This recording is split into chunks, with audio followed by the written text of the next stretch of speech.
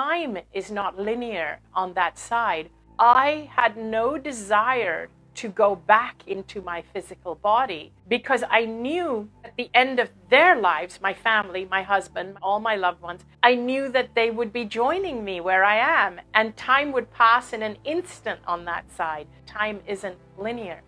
And when we cross over, we are without our bodies, without our gender, our race, our culture. All of that we leave behind. What also we leave behind is any judgments we have, any hatred we have. All of that is part of duality. That's all here. When we die, we don't feel that revenge, judgment, hatred.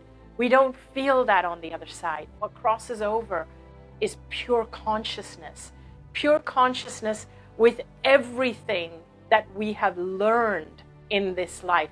We take with us all the love that we have accumulated in this life. And when you've had a near-death experience, you really know what's important and what isn't.